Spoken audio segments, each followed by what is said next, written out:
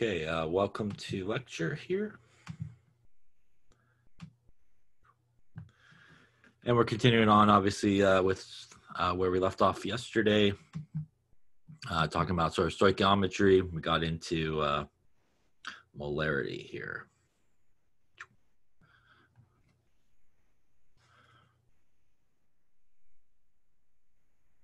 Okay. Grab that.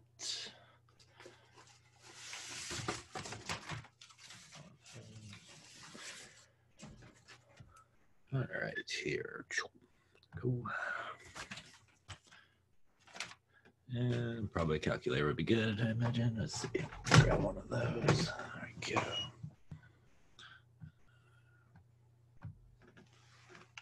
All right. We are, I believe, right around here on the handout.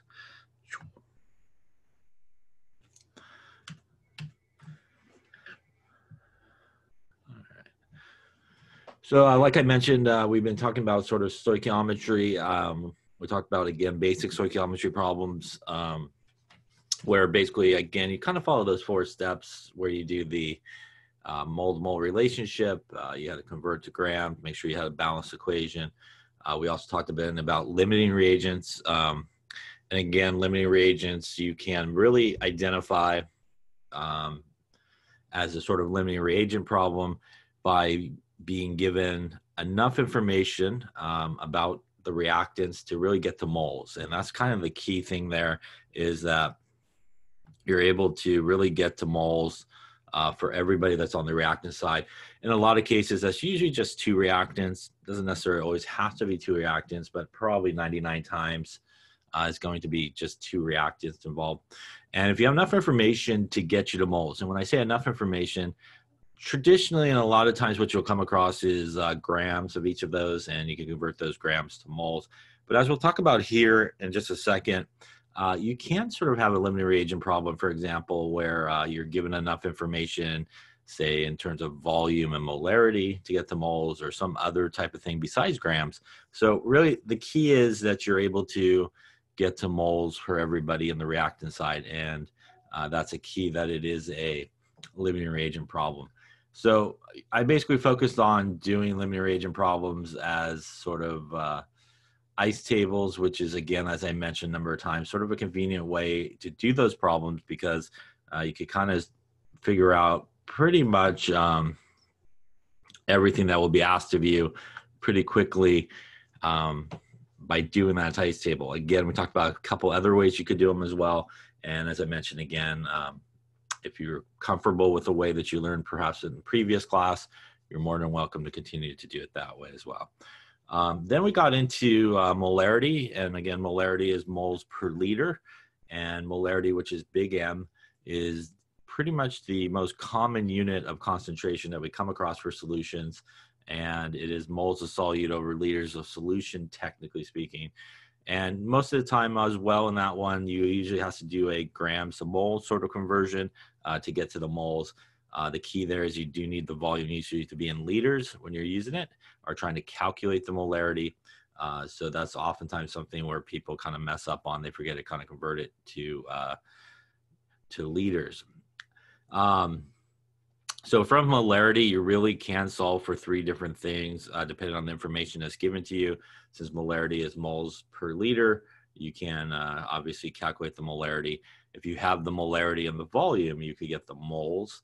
And lastly, obviously, if you have the moles and the molarity, you could get the volume. So that sort of molarity formula, or you call it, I guess, a formula, is very useful as well, and used a lot in chemistry.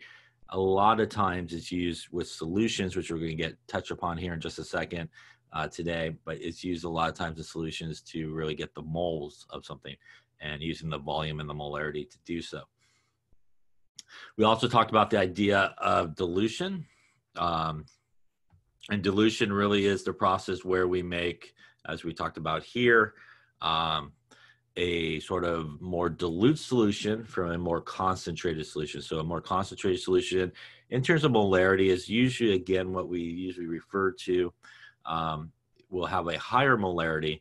And then obviously when we make a more dilute solution, we have a solution that has a lower molarity. And the reason for that is what we see here in the top left and we talked about last time. When we actually look at molarity, molarity again is that moles of solute over liters of solution. So technically when we do a dilution, really the only thing that we are changing is the volume. So the moles of the solute remain the same. So the top part of the molarity sort of formula there remains the same. But what changes is the bottom part. So as we add more solvent, the volume of solution gets larger and larger. And what that's going to do essentially is make a small number on top divided by a larger number on the bottom. And that's going to bring the molarity down in terms of its value. So the molarity will come down. And that's why we usually think about it in terms of M1 V1 equals M2 V2 as the dilution equation. Again, on the very, very top there, you can see as well as we talked about that sometimes it's not just M1 V1 equals M2 V2. Some people use more generic version of the dilution equation, and that is C1 V1 equals C2 V2. The C there is the concentration, so just a generic term for concentration. Again, although molarity is the most common unit of concentration, it's not the only unit of concentration. We're going to talk about a few more here today as well. But there are other units of concentration, so you technically can use any unit of concentration in there for any of these guys. Any questions on that there? Also, while we're looking at this equation, it's really important to understand when to use this equation and when maybe not to use this equation. Typically speaking, this is really the dilution equation, the M1 V1 equals M2 V2. We're going to talk about titrations and stuff very shortly here. And sometimes people will refer to this equation as the titration equation.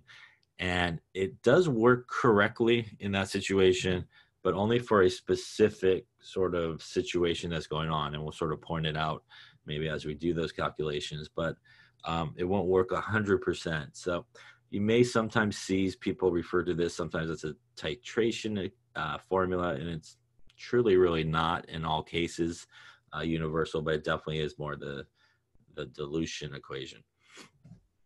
Any questions on that stuff there that we talked about last time? All right, let's see, we did this guy. So actually, before we get to this one, why don't we try another dilution one just to make sure. So why don't you try this one? What volume of water is needed to prepare 500 milliliters of a 0.25 molar calcium nitrate solution from a 5 molar calcium nitrate solution?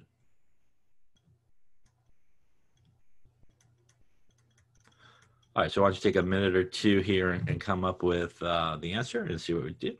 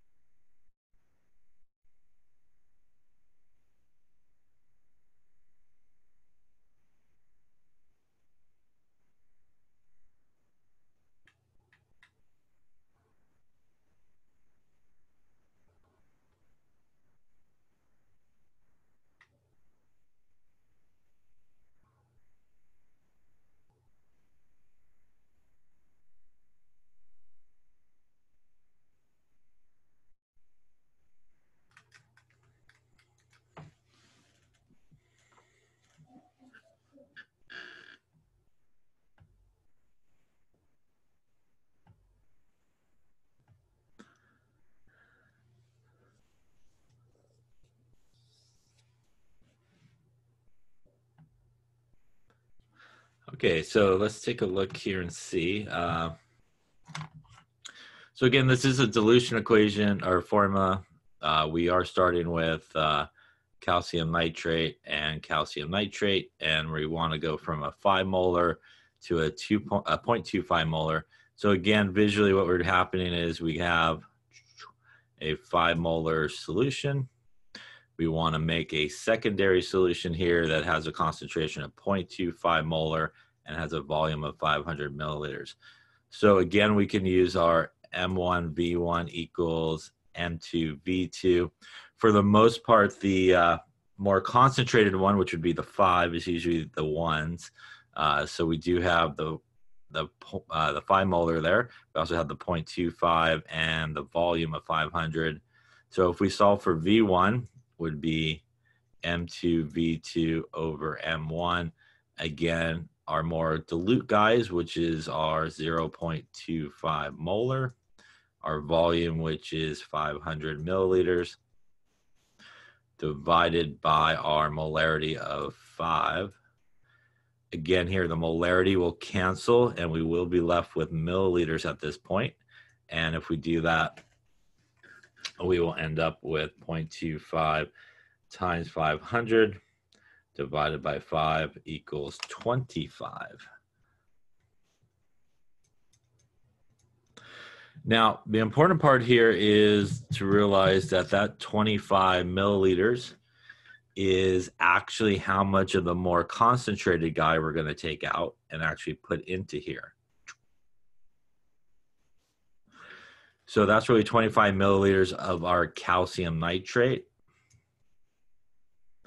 But the question really wants to know how much water we're going to add. So as we talked about last time, the rest of this will technically be water, and we need to figure out basically how much that would be. So we've already put 25 milliliters in there, and we want to end up at a total volume of 500. So usually, as I mentioned last time, to find the volume of water, you actually need to take the V2 minus V1, and that means that we would take 500 minus 25, gives us about 475 milliliters of water should go in there with it. So 475 of water plus the 25 of the calcium nitrate in there. And if we mix it up really good, we should end up with a solution that has a molarity of 0.25. Any questions on that there? So as I mentioned last time as well, very, very common in sort of dilution problems. They oftentimes will ask you about the water a lot of times. So it's a very, very common sort of dilution question. Any questions on that there? Okay, so what we're going to now talk about is kind of putting these two things together that we've been talking about. We're going to talk about really molarity and concentration, and we're going to talk about stoichiometry. So we're going to kind of put both of those things together and basically do really solution stoichiometry. So solution stoichiometry a lot of times is really nothing more than a really stoichiometry type problem, or a basic stoichiometry problem like we've done in the past. But really the main difference is how we get the moles to begin with a lot of times. So up to now, a lot of things that we've done is basically take grams and convert them to moles. And we do that with the molar mass. So when we're dealing with solutions, obviously we don't typically have grams, right? And what we typically have with solutions is much easier to look at it in like a graduated cylinder or something like that and take a volume reading. So usually with solutions, what we have is volume and molarity. And the advantage of volume and molarity is, as we hopefully will remember, that we can actually get, try that again, we can get the moles by taking the liters times the molarity. So liters times molarity will get us moles. So that's usually the difference here in sort of the stoichiometry problem that involves solutions. We use volume and we use molarity to get moles. Kind of the middle part of the calculation is pretty much the same. You do all the same sort of steps, balanced equation, get to moles, mole to mole relationship.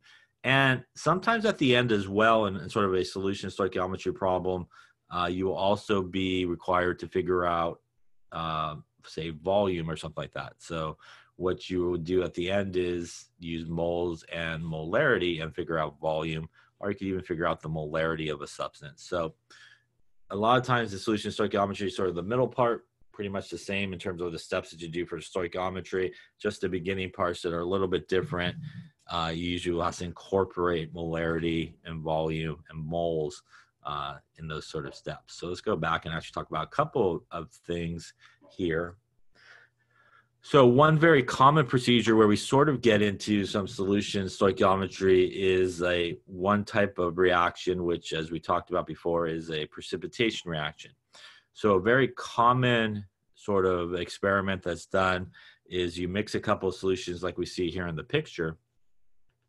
And obviously, if we had these solutions, most so often what we would have in terms of them would be molarity and volume, right? And again, from that molarity and volume, you can get the moles. And usually when you do that, as you can see there, that white solid forming in the middle picture, you could isolate the white solid and figure out how much product that you actually made as a result of that. And you could dry it out on the filter paper, weigh the precipitate, and you could use really the equation and the reaction to figure out things like how much product you should have produced, like a theoretical yield. Using solution stoichiometry, you also could figure out, if you knew how much product you made, you could go backwards and figure out maybe the molarity or something of the solution that you started with.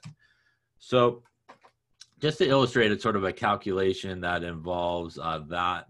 Let's take a look here. We can find one here, maybe.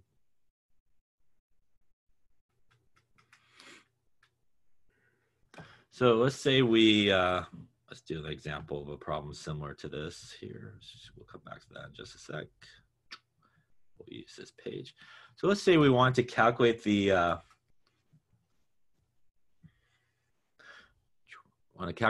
mass of solid sodium sulfate that must be added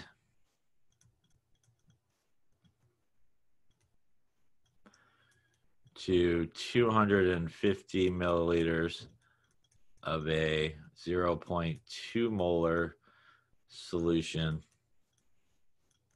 of barium nitrate to precipitate out all the barium as barium sulfate.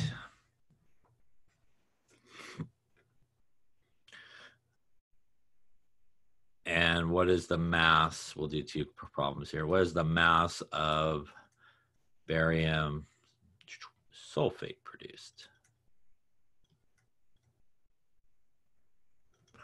Okay, so let's take a look at sort of how we would approach this. This really is sort of a stoichiometry problem. And you would start it just like a normal stoichiometry problem. We're basically reacting sodium sulfate with barium nitrate. So you want to start with the equation. So hopefully at this point you could recognize that. Solid on that.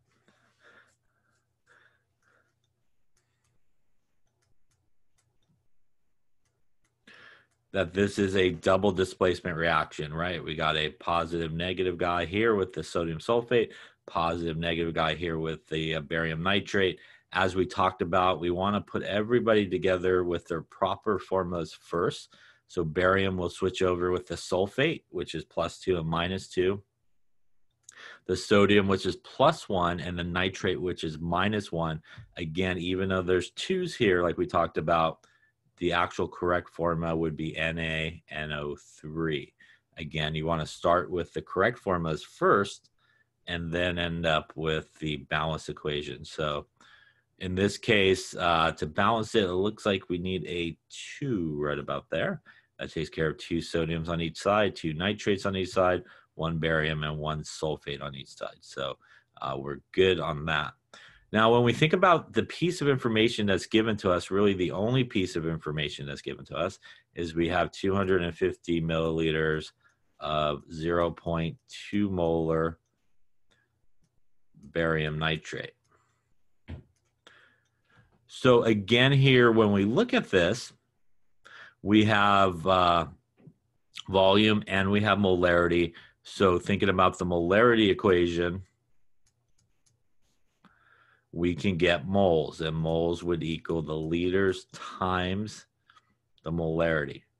So we do need to convert our milliliters into liters. So if you move the decimal place over 3 places, you will end up with 0.25 liters times the molarity here, which is 0.2 moles per liter.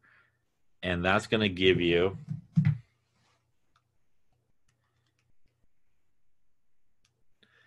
0.05 moles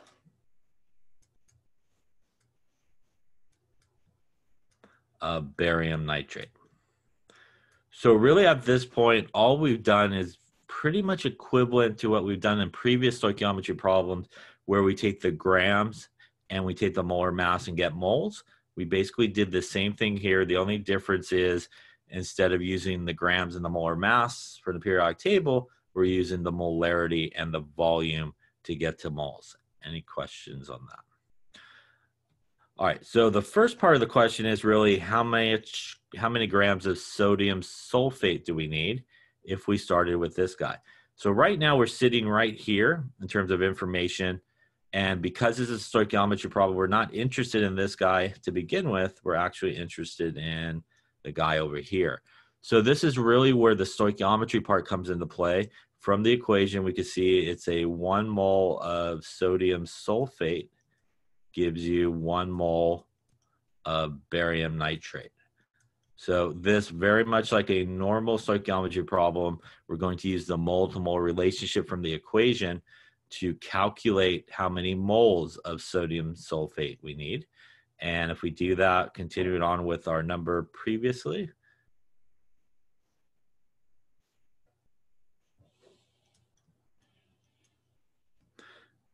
it's a 1-to-1 relationship, which makes the math not too bad. 1 mole of barium nitrate gives us 1 mole of our sodium sulfate. So I think I could do that without the calculator, hopefully. 0.05 moles of sodium sulfate. So that is like the stoichiometry part that we traditionally do, just like normal, mole-to-mole relationship. And we're close to what we want, but mass, right, usually means grams. So to convert our moles into grams, we need to go to the periodic table, and we do need to calculate the molar mass of sodium sulfate. So if you go to the periodic table, that is 2 times 2299 for our sodium, plus 3207 for our sulfur, plus 4 times 16 for our oxygen, gives us 142.1. So to figure out the grams that we would need to throw in there, we would do a normal sort of calculation here. We would take the pen writing the right way. There we go. 0.05 moles of sodium sulfate using the molar mass from the periodic table, 142.1,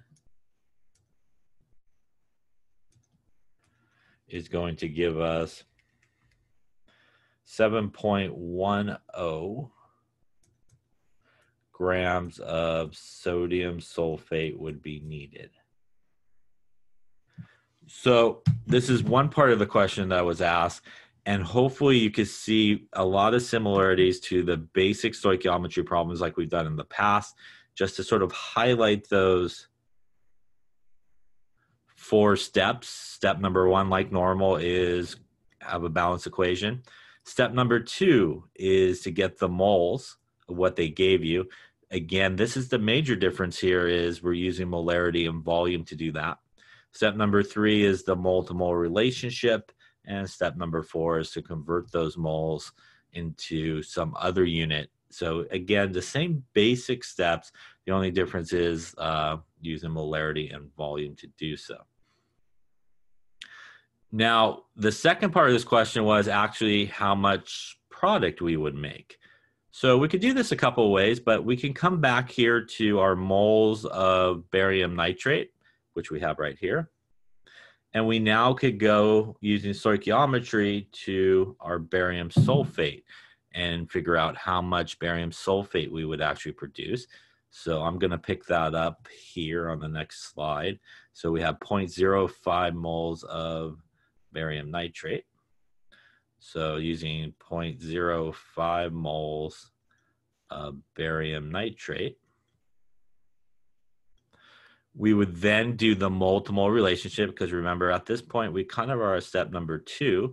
So step number 3 again would be the mole to mole relationship, and this equation is nice. It is a 1-to-1 relationship between these two guys, which makes it also very easy.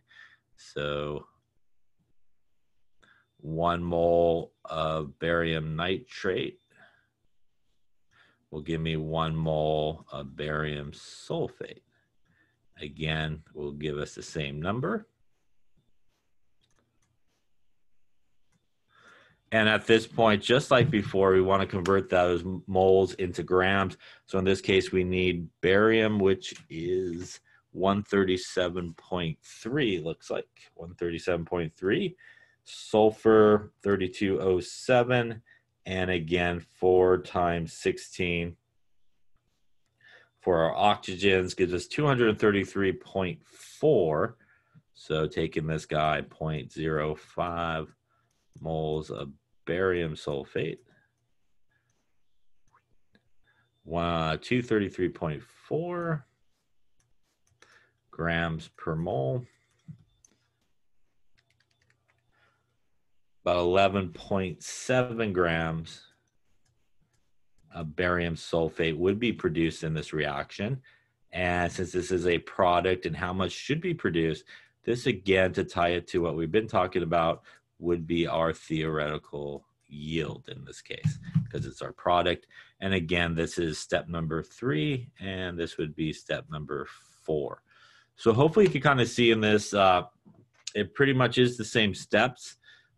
Again, the slight difference is, we use molarity, volume to get moles, and potentially at the end, you could use the molarity and volume again. Any questions on any of those steps there? Okay. Now, another place where we sort of get into solution stoichiometry is another process, and we'll go back to that slide, which is this one here. And this is the process known as titration. And titrations is basically when we add a solution of sort of known concentration to a solution of unknown concentration. And as you can kind of see it here, this piece of equipment, which is known as a burette, is used to deliver the solution. So usually in this sort of setup is exactly what you see here. A burette really is just a long glass sort of tube. And at the end, it sort of has a little guy that you call a stopcock, which is actually this part right here. And basically it's just a little kind of switch that you turn on, you turn off, basically turn it on, turn it off, and it kind of opens and closes it. If it's in this direction, kind of parallel to the actual glass tube, then it's on. If it kind of goes perpendicular, it kind of closes it, so it's just a little thing that you turn. And on the bottom, usually we have some type of flask, a beaker, something like that. And usually, again, we could add solution from the burette into the beaker or flask, which is a flask here. And we will do this titration. And when we do a titration, and especially a lot of times an acid-base titration, which is the next major experiment there, which is an acid-base titration, we basically will continue to add, for example, base to acid in that particular type of titration until we reach what is known as the equivalence point. And the equivalence point is the point when the reaction is complete. And in the case of an acid-base titration, what that really means is the moles of the acid equals the moles of the base. So in an acid-base titration, which is, I would say, probably the most common type of titration that you do, is some type of acid-base titration. You could definitely do like a precipitation titration and other things, but probably 9 times out of 10, this is probably the type of titration that you're going to be probably seeing. And when we reach the equivalence point in terms of an acid-base titration, that is the point where you have exactly equal amounts of the acid and base. And basically what that means is, if you think about it in terms of a reaction,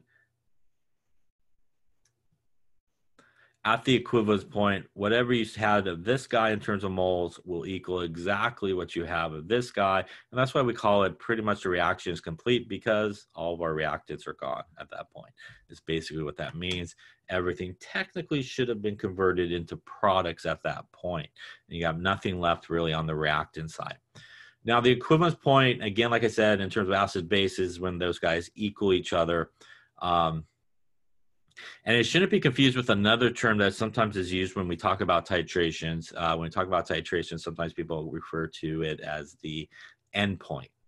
And the endpoint in the titration is pretty much what it sounds like. It's like when you lay it up and call it a day, you stop your titration. Now, in a very good titration, if you do a good titration, your endpoint and your equivalence point should pretty much be the same spot. Yeah, so that goal is to get to the equivalence point. Again, sometimes a term of endpoint is used. And again, that's just really where you just kind of stop your titration. So how do you know when you hit that point or that equivalence point when all these guys are pretty much used up? We usually use an indicator. And most indicators are weak acids, and indicators actually work for the most part over a pH range. So usually indicators will work over a specific pH range. So for example, phenolphthalein, which is probably what is used here in this kind of pinkish color, phenolphthalein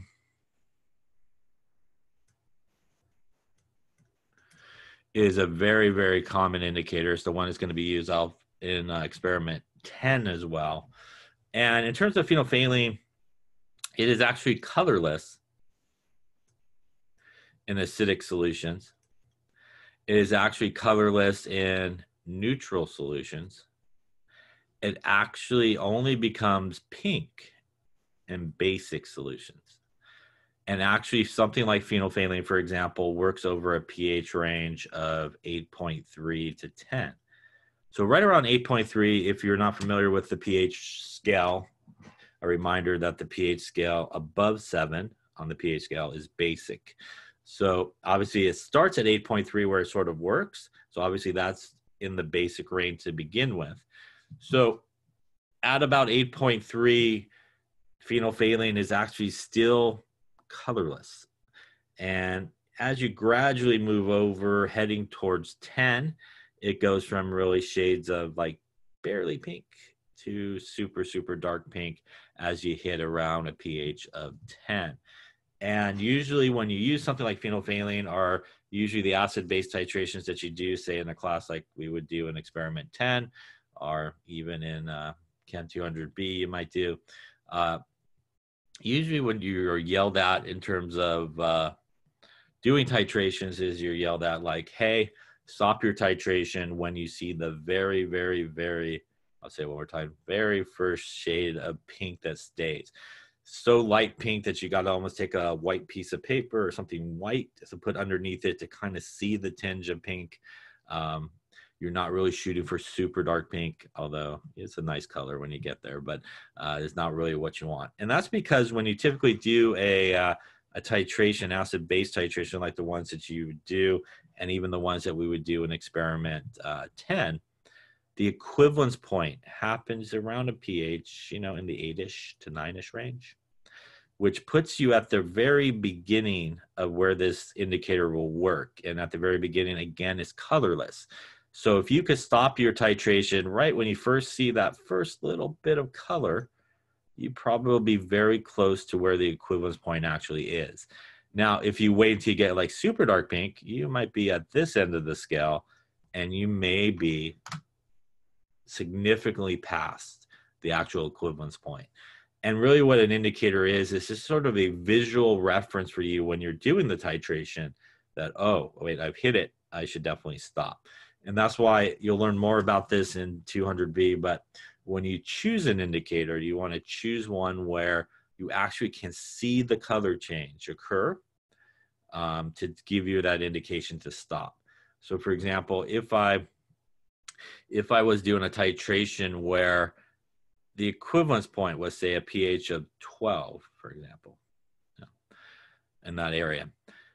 If I use phenolphthalein, it would not do me very much good, because as soon as it gets near a pH of 10, it's going to be solid pink and remain solid pink all the way to 12 and stuff like that. So I won't have any visual way to know I should stop. So when you look at indicators, they typically have this pH range where they work. And again, you typically want to choose one that is appropriate for your titration, that will actually change color, and you're able to visually see the color change occur near that equivalence point. And again, in 200B, you'll talk more about indicators and sort of the correct way to choose them. We don't get into too much of that, but that's sort of the idea behind it. That's actually a pretty good titration there. On the right there is kind of light pink, maybe a little dark. Actually, you could get it even lighter. I've had people where literally they've hit it, and you got to put like some paper towel underneath it to actually see, you know, the actual color and stuff like that. Now, we do titrations, and really titrations in terms of the calculation part are really just solution stoichiometry problems where we use the volume and the molarity really to determine something. So a lot of times what we're interested in when you do a titration is you're kind of interested in the concentration of something. You could be interested in how much volume, but a lot of times we are interested in something like the concentration of an unknown.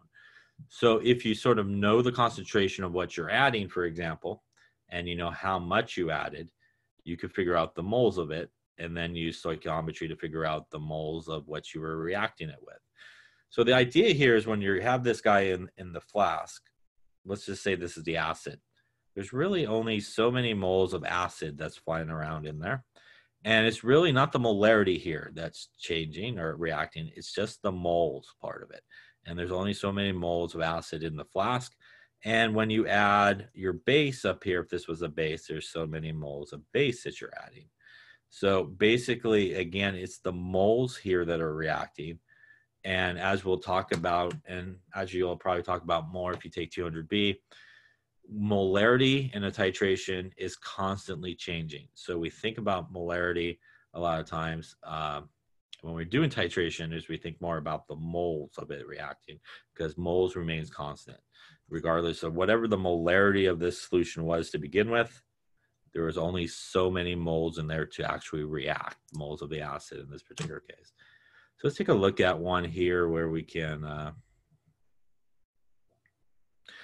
figure out certain things. So why don't we try this one? What is the volume of 1.42 molar sodium hydroxide that's required to titrate 25 milliliters of 4.5 molar sulfuric acid?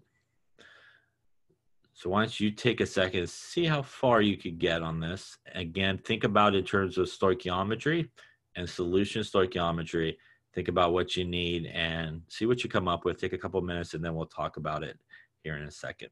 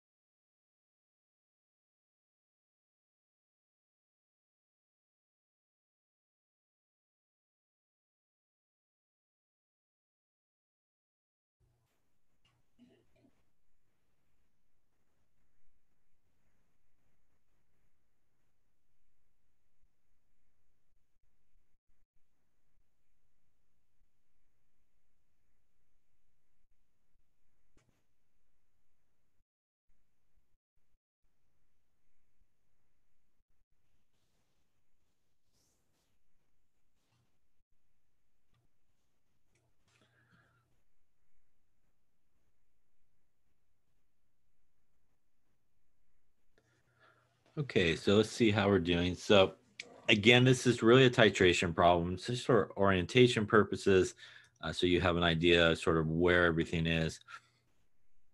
We have basically up in the burette would be our sodium hydroxide, and we're pretty much adding it down into a beaker, a flask, whatever it may be, our sulfuric acid. So again, here we're adding our sodium hydroxides. We want to basically go, and sometimes the words that you'll see instead of required to titrate, you'll sometimes see the word neutralize or neutralize. You'll sometimes see that. And if you do see the word sort of neutralize, it should be sort of a trigger, especially obviously with acid and bases, that it probably is some type of titration problem that you're doing. So since it really is a titration problem, it really is a stoichiometry problem. So we want to approach it the same way. We want to start with an equation. So that is going to be our H2SO4 plus our sodium hydroxide. And as we talked about with types of reactions, this really is an acid-base neutralization reaction. It really falls under that classification of double displacement reactions. Remember, what makes up an acid is H plus and some type of negative guy. So this is a positive negative guy. This is sodium, which is positive, hydroxide, which is negative. So again, here we're going to have that double displacement. The hydrogen and the H plus and the OH are going to come together like we talked about and make our water. The sodium, which is +1, will come together with the sulfate, which is -2, and give us our Na2SO4. Remember that when we have an acid and base, we basically produce a salt and water, right? Water here, and the sodium sulfate here is our salt. Now, we also want to make sure it's balanced, and in this case, it is not balanced, so we do need to put a 2 there, and I think we might need a 2 right there as well, and that should balance it up for us, I think. So we have 2 and 2 is 4 hydrogens, 1 SO4, 1 SO4, 2 sodiums, so we should be good, I think, in that case. Now we want to think about what is given to us. So in terms of what's given to us, what is the volume of sodium hydroxide? So we're looking really here for the volume, but we do have a piece of information given to us about sodium hydroxide. We do have 1.42 molar. So if you think about molarity, which we've been talking about, which is moles per liter, we see that we are looking for the volume here for the sodium hydroxide. We are given the molarity of the sodium hydroxide. So you can see that the only thing that's missing to allow us to calculate the volume is the moles of sodium hydroxide. So we don't have moles of sodium hydroxide. So ultimately, if you want to think about it, that's kind of like your first goal is I need to figure out the moles of sodium hydroxide. I obviously cannot do it from the sodium hydroxide information, but I do have a couple other pieces of information here. I do have that I have 25 milliliters of this guy, and it has a molarity of 4.5 molar. So again, if we think about the molarity of our acid, what was given to us is the molarity and also the volume. So for the acid, I do have enough information to get to moles. And that is ultimately how we're going to get to moles of sodium hydroxide is through stoichiometry. So here, because I do have enough information to get the moles of our sulfuric acid, that will allow me to get to moles of our sodium hydroxide, which is what we need. And ultimately, that will allow us to solve this problem and figure out the volume. So again, this really is just a stoichiometry problem. The next thing we want to do is take whatever they gave us that we have enough information to get to moles, which would be this guy. So to get to the moles of H2SO4, we need to convert our volume into liters.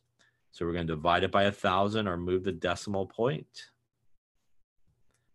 We're going to multiply it by the molarity, which is 4.5 moles per liter of sulfuric acid.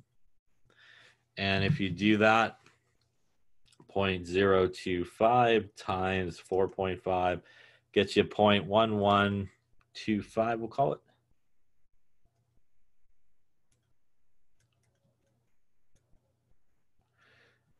So we've converted to moles, but we're still problematic because we're still stuck here.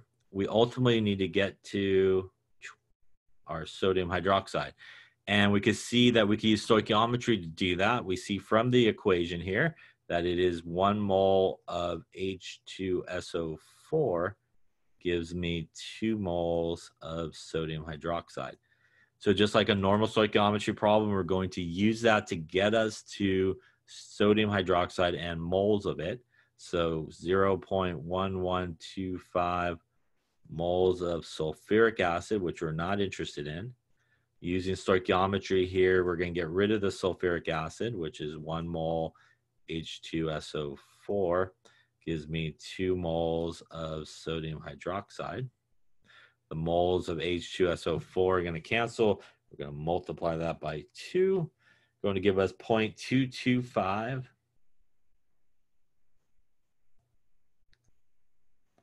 moles of sodium hydroxide. So at this point, we have now got over here. And if you remember, that ultimately was sort of the missing piece that we needed here. So now for the sodium hydroxide, we have the molarity that was given to us.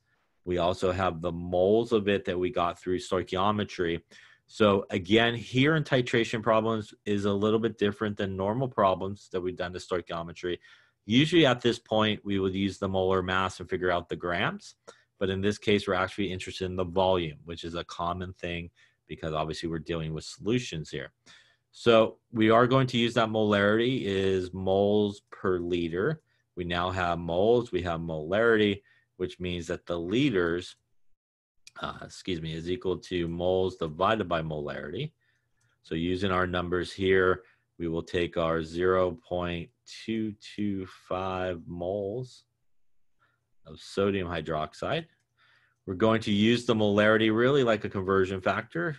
So I'm going to flip it so that the moles are on the bottom. So that's going to be 1.420 moles per liter of sodium hydroxide. That is essentially dividing by the sodium hydroxide, but dimensional analysis way, we see the moles cancel. And if we do that,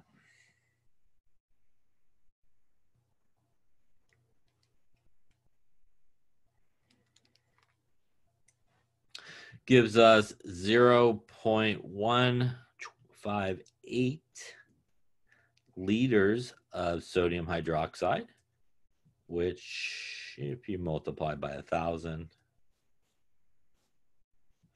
gives you 158 milliliters of sodium hydroxide would be needed. Question on any of those sort of steps?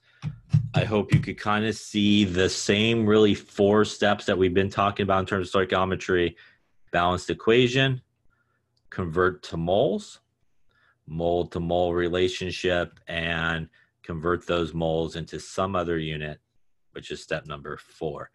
So this is a very common sort of solution stoichiometry problem that's done with titrations. You oftentimes will have to use molarity at the beginning like we did here to get the moles, and then use molarity at the end to find something like volume. Or maybe molarity even at the end, you might have to use it if you have the volume and not the molarity. Any questions on that? What does this number really mean? This number really means is if you did this titration in order to reach the equivalence point, to that point where all of the moles of the sulfuric acid would be used up by the sodium hydroxide, you would need to add 158 milliliters to reach that equivalence point. Any questions on that one there? So why don't you try one here just to make sure. Why don't you do what volume of 0.15 molar nitric acid is needed to neutralize 45 milliliters of 0.55 molar KOH. All right, take a couple minutes to see what you come up with.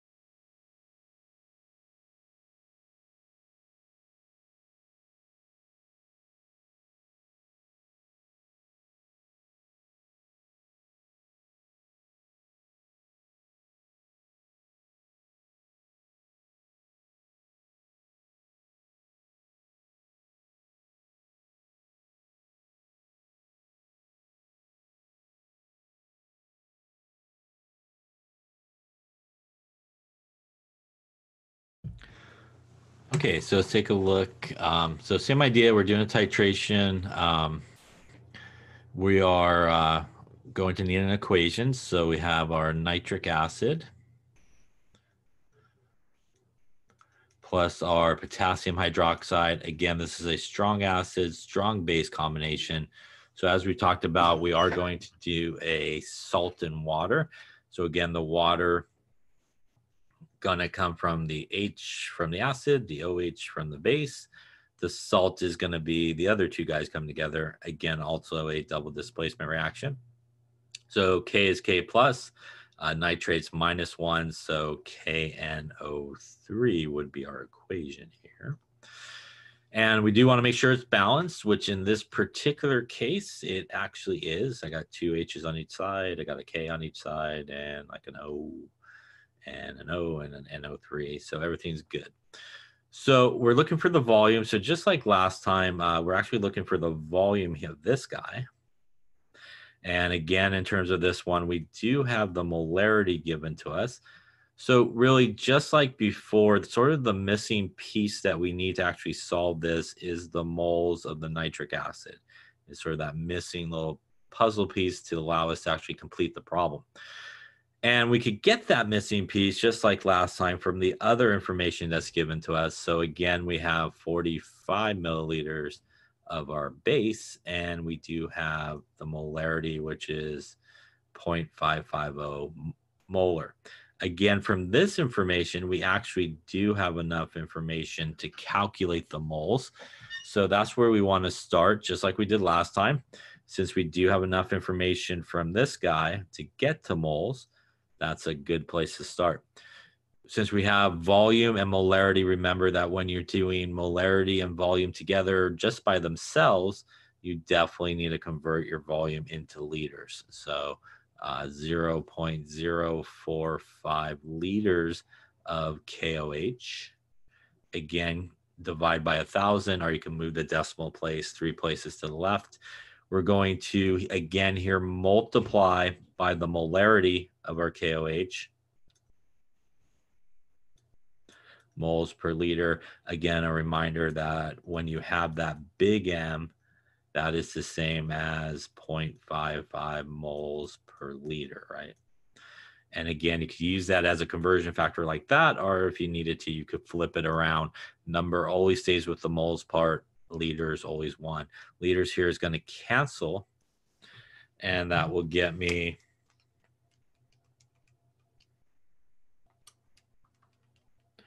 0.0248 moles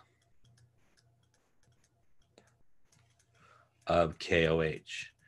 So again, what makes this really a stoichiometry problem is at this point, I am stuck right here. But as we've been talking about, I do want to get over to here. So that is, again, where the stoichiometry part of it comes into play. We see that from the equation, every 1 mole of nitric acid will give us 1 mole of KOH, which is a nice relationship. By the way, not always going to be a 1-to-1 relationship. So you definitely want to make sure you balance that equation and check it. So starting with our moles of KOH, we're going to use that relationship to get rid of the KOH. Again, from the equation, 1 mole of KOH gives us 1 mole of nitric acid, giving me 0.0248 moles of nitric acid. So at this point, we now have the moles of nitric acid. We have the molarity of nitric acid. So just like in the previous problem, we could use that to figure out the volume. So here we would start with our moles of our nitric acid. We're going to use the molarity of the nitric acid really as a conversion factor, which means I actually do need the moles on the bottom. So again, I'll write it here. 0.15 big M is the same as 0.15 moles per liter. So I'm going to use that as a conversion factor. I'm going to flip it so that the liters are on top because I'm looking for volume, and I want the moles to cancel out on the bottom, which they do. And if I do that, divided by 0.15 gives me 0.165 liters. are about 165 milliliters if you convert it to milliliters of nitric acid. Any questions on those steps? Again, hopefully you can see a pattern. Step 1, balance equation. Step 2, convert to moles. Step 3, mole to mole relationship. Step 4, convert those moles into something else.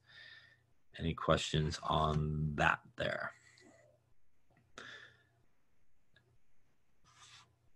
All right, let's take a look at one more type of titration problem. And again, we're going into that big experiment next week where it's nothing but these problems.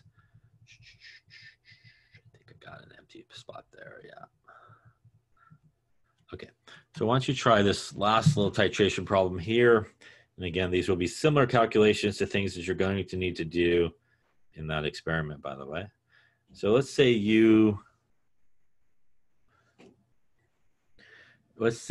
it took 35 milliliters of a 0.425 molar sodium hydroxide solution to neutralize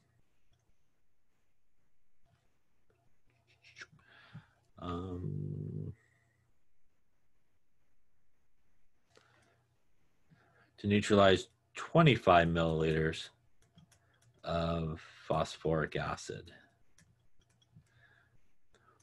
What is the molarity of the phosphoric acid? All right, take a couple minutes, see what you work out. Again, follow the same sort of steps. We are looking for something slightly different here at the end. We are looking for molarity. So see what you come up with, and then we'll talk about it. I'll do it as well because I just made it up. Hopefully we'll all get the same answer. See how we do.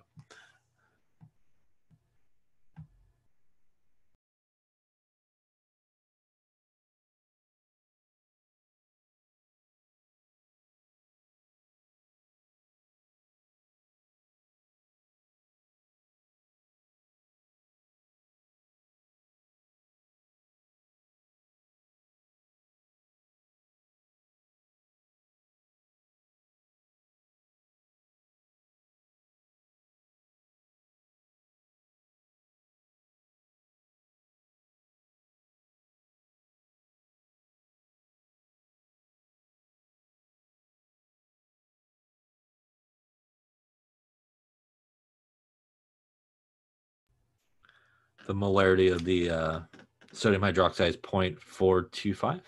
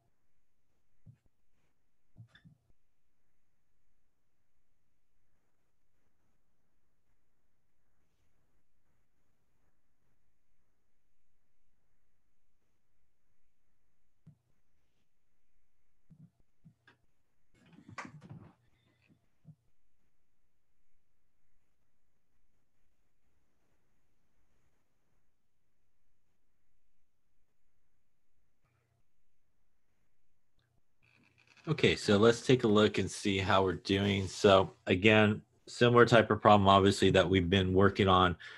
Titration problem, really still really just a solution stoichiometry problem. So since that keyword there is stoichiometry, we're just going to continue like we have been. We need an equation. So again, remember, really these acid-base reactions, which are very, very super common titration problems. When you're trying to figure out that reaction, really just think about salt and water, right? So you almost, in most cases, could just lay up the water real quick and go, I'm pretty safe on that. Again, for the most part, 9 times out of 10, the water is going to come from the H from the acid, the OH from the base. So again, the salt part is going to come from the other guys here. And again, this really is our double displacement, positive, negative guy, positive, negative guy. The important part is, as we talked about a lot already at this point, we want to make sure that we first get the correct formula. So sodium here is +1, phosphate is -3. So when you put it together on this side, you're going to get sodium phosphate, which looks like this, Na3PO4. So remember that the order in which you do this is correct formulas first, and then you want to make sure you're balanced. So in this particular case, we're not balanced. We do see 3 sodiums on the right and only 1 on the left. So we could put a 3 in front of the sodium hydroxide. When we do that, that is going to give us 3 H's there and 3 H's there. And we only have 2 here. So we also need a 3 in front of the H2O to balance it. And at that point, we should be balanced. 3 sodiums, I got 6 hydrogens. Oxygens, I have a lot, but was that 7? I got 7 on each side, and a phosphorus as well. So again, really important to get down this equation, get it balanced. And again, that is the order, as we've been talking about, that you should do it. Correct formulas, just like we did with nomenclature, and then go back and balance it with coefficients. Any questions on the equation? All right. Same thing, if you're not really sure where to start at this point, we can just think about the information from the problem.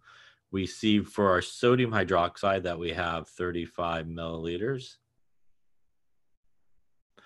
We also have a molarity of 0.425. For our H3PO4, we have a volume of 25 milliliters. We're actually looking for the molarity, right? So in this particular case, just like before, from that piece of information there, those 2 pieces of information, we do have enough to get to moles, which is a key thing.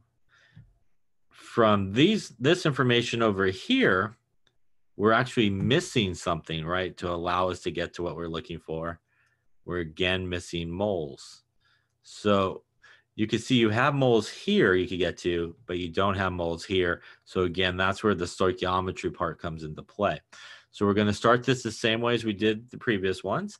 We're going to really convert to moles, right? And that's almost like your second step there in the stoichiometry problem. Again, the difference here is we're using volume and molarity to do that. So our 35 milliliters becomes 0.035 liters.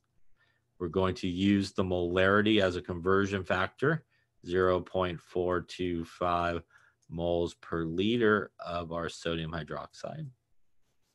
Liters are going to cancel, going to get us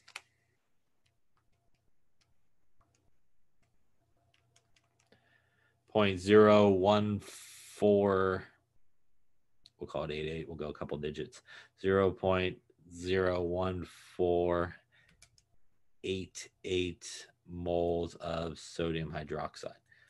So again, at this point, as we've been before, we're kind of stuck here, but we're ultimately interested in the H3PO4, which is over here. And as we talked about, that is what the stoichiometry part is. The importance of having a balanced equation is we can see it is not a 1-to-1 relationship.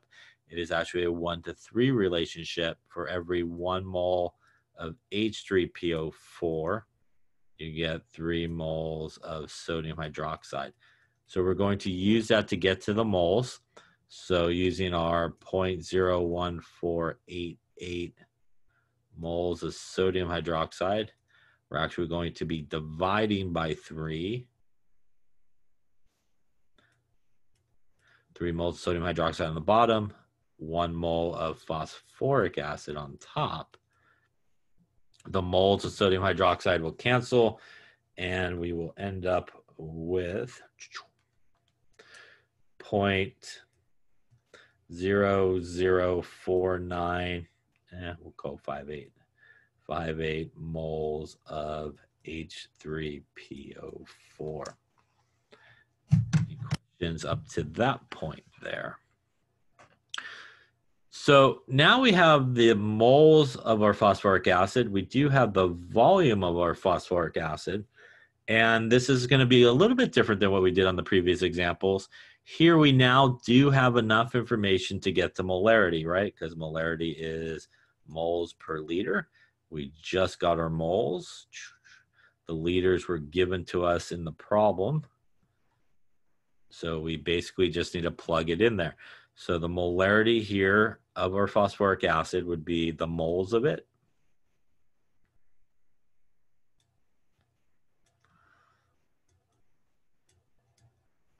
Divided by the liters. So we do have to do one last conversion here.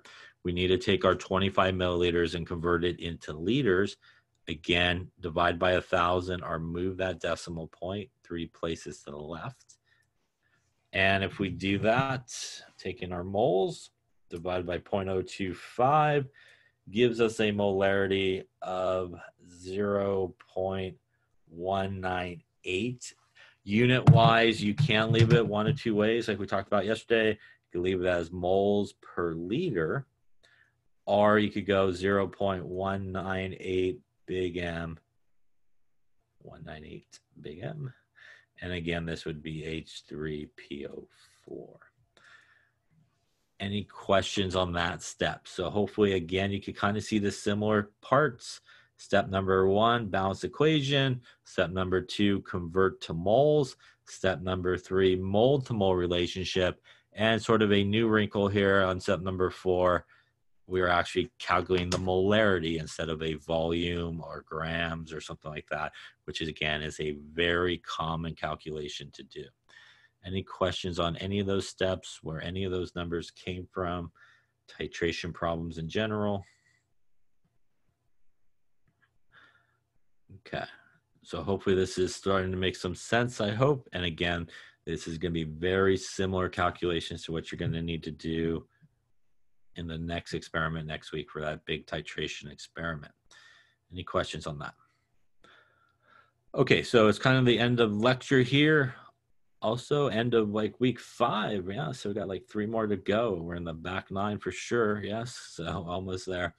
So for today in lab, what I'm going to do is we're going to do a couple of things. We're actually going to continue lecturing on what we're doing here so we can finish up this chapter, kind of stay on pace. And then afterwards, what's on tap for today in terms of the lab is the stoichiometry study assignment, if I'm not mistaken, which should be study assignment G. So that's, I think, the plan. We're going to lecture. We'll finish this up. I'll probably give you some extra time, obviously, to do the study assignment since we're going to use some of that time for lecturing. And that will be due at some point. I'm going to decide what day that will be due, but I'll let you know in lab. Any questions on any of that there? As of now, it is tentatively still going to be next Thursday. I am thinking about it. The question is, our next exam is scheduled for next Thursday. So tentatively, as of now, it's going to probably be still there. But I am thinking about maybe options and not. I mean, we'll see where we are and stuff like that. So either it will remain on Thursday and maybe not all of chapter 8, which is gases, I think will be on it, or I may move it to Monday and we'll finish up gases. So I'm still sort of debating that. So tentatively as of now, still on Thursday, but probably more to come on Monday. We'll kind of see maybe where we're at on Monday in terms of material and stuff like that. Okay. So the other option would be maybe to move it to Monday, but then we have our next exam on that Thursday as well. So I just got to look at the schedule and kind of think about it. Other questions on that? Okay, so we'll start lab about 9:45-ish there, and we'll continue lecturing, kind of finish up this chapter, and then officially study assignment G is what we can do for the rest of the time. All right, I'll see everybody in about 20 minutes.